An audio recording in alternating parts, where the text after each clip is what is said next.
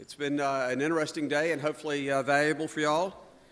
Some of the discussion here reminds me of, we're obviously, this is a policy discussion. The title of the conference was Criminalization of Corporate Conduct. It's gone through a number of iterations over the years. We've had a number of programs dealing with these issues. We had one that was entitled Over-Criminalization. We had a panel entitled Over-Criminalization. There's a question mark there. These are policy questions that we're dealing with here. I can't help but relay to you a comment I heard years ago when the Sentencing Commission was coming out with its recommendations, its organizational guidelines. And a friend of mine said, who was on the staff, explained to me it was a perfect storm, Henry. I said, what are you talking about? Well, we had anti-business liberals combining with pro-law enforcement conservatives, and they came together. And that's what his view of what happened with the sentencing guidelines was an unusual mix. No one is putting a brake on either person's side of the equation, and we got to that point. And some people, I think, feel that the sentencing guidelines are at the root of some of the issues that we've talked about here.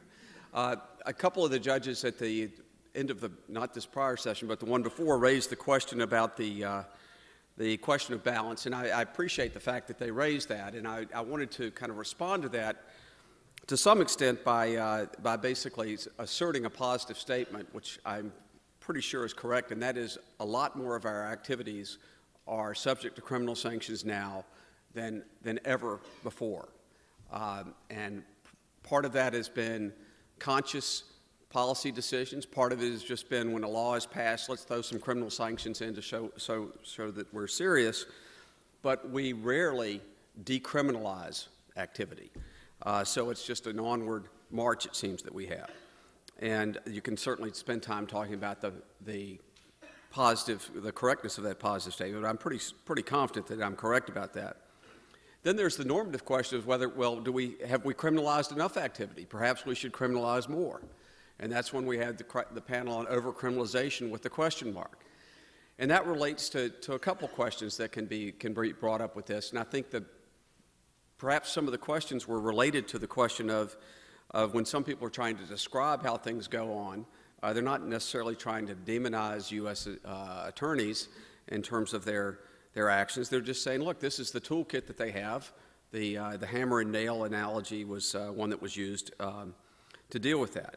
But it's a question of, what are the consequences of the degree of criminalization we have?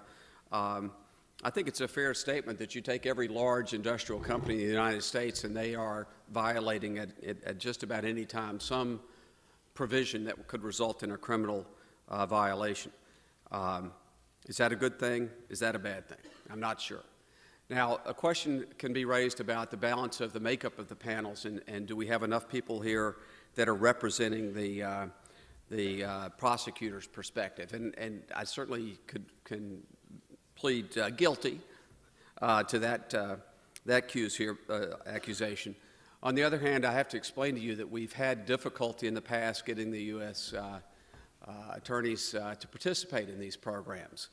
We have had, in the past, we've had Paul McNulty participate in programs, and while he was the U.S. Attorney for the Eastern District of Virginia before he moved into the what deputy position he had, the Deputy Criminal Enforcement, whatever that title was, Associate Attorney General for Criminal Prosecutions, where he did the McNulty memo.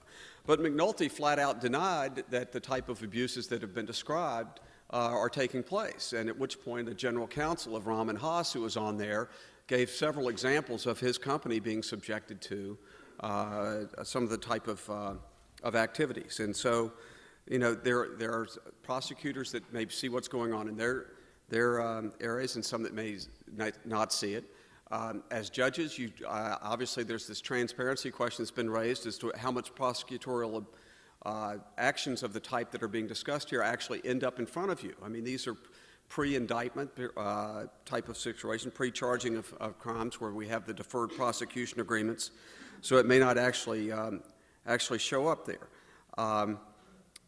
We've also had Mary Beth Buchanan, who was the U.S. Attorney for the Western District of Pennsylvania, but Director of the Executive Office of the U.S. Attorneys, come to our programs.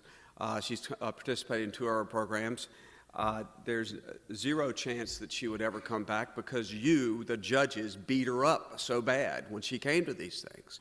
So we try to do this balance that with a transition in administrations, obviously it's a little bit difficult to know a few months out who we could get to come here and fill some of the slots on this. As surrogates, we took on people like Alice Fisher and people who were recently prosecutors to come here and present those views.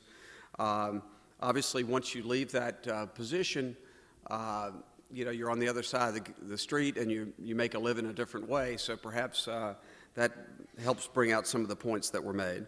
I do think Roscoe's position about the impacts of politics was an interesting one. It's just, I don't think he was saying it's necessarily a bad thing. He's saying, look, this is just the reality of how he ran his office. I really would have loved to have had Patrick Fitzgerald, the U.S. Attorney for the Northern District of Illinois, to be here, but he's been very busy with other things. And he's not my favorite Patrick Fitzgerald. My favorite Patrick Fitzgerald is the coach of the Northwestern Wildcats, which went 9-3 last year. So that's who I'd really like to have here. But I wanted to kind of touch on these issues. We've taken great pride over the years in the balance of our programs that we've put together. I think institutionally this is a little bit more difficult one to put together. We've asked the folks when they come here to try to, you know, some of them have much more explicitly normative positions than others do. But, you know, we've reached out to people like Julia Sullivan, who we just had on here, and other folks to try to give us a variety of perspectives on this. I'm sure you'll have other opportunities to hear other viewpoints on this, so we've got it built in, hopefully something that you'll find valuable. We're going to now spend our last session talking about corporate crime and the current financial crisis. And we have an interesting lineup put together here for you, which I think you'll find enjoyable with some different perspectives. The first speaker is going to be Larry Ribstein, who's a professor at the University of Illinois. Larry is the most productive scholar that I know, and I've had the pleasure of occasionally when he's got uninteresting topics, he'll agree to be my co-author to work with him, but he works on a lot of very sexy things as well. Larry's got a book coming out now entitled The Uncorporation, to talk about how the theme of which deals with that the corporate form of organization is not the best way, the optimal way for many businesses to organize their activities. But Larry also has a blog called Ideoblog, which he's very active on, and he raises a lot of issues about criminalization of corporate conduct and prosecutorial behavior there. He's going to start off with that. Then we're going to have Ellen's going to speak again. Then we have Steve Presser from our faculty here at Northwestern, who's going to offer his views on the crime and the financial crisis.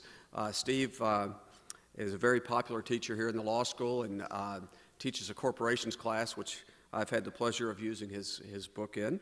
And then John Baker will finish it up, and hopefully we'll have some time for some Q&A at the end of that. So please welcome our panelists, and then we'll turn it over to Larry.